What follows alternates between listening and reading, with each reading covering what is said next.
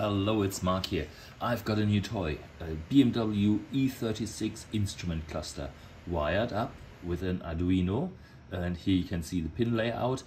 I'm just using speed and RPM because actually the others aren't working particularly well, or basically not really at all.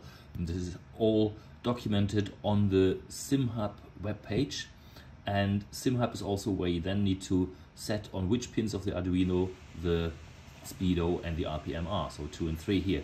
And that's it, and off you go. And you can see driving here, that's not me, that's my son Alexander, good old Speedy Gonzalez. And I tell you, it's brilliant. It's not exactly the same speed as on the screen, but it's very, very close enough, I would say. And it is just a bit of fun at the end of the day. So, if you enjoy that, then do like it. If you want to subscribe, I'll speak to you soon. I'm sure there will be a few more videos on what I'm putting together for a good, fun sim racing setup. Bye for now, and speak to you soon.